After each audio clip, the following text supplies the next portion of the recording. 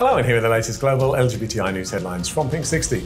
The UN said it will increase security for LGBT refugees at Kakuma camp in Kenya after a man died following an arson attack last month. Human rights groups and the refugees themselves have been calling for better security for months. Arkansas prosecutors say they'll waive the death penalty in the upcoming trial of Trevone Miller for the shooting murder of transgender teenager Braylon Stone last summer. Miller's trial date has still not been set due to COVID restrictions.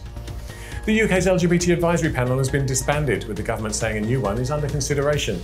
3 panel members resigned in recent weeks, saying the government were burying their heads in the sand over LGBT issues. A cross-party coalition of activists launched a new organisation today working towards outlawing conversion practices across Ireland. The Anti-Conversion Therapy Coalition seeks to ban the discredited practice in the Republic and Northern Territory.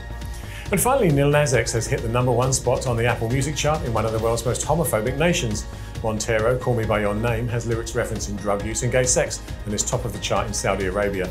You can find out more on these and other stories on our social media pages. Join us again next time for more LGBTI news headlines.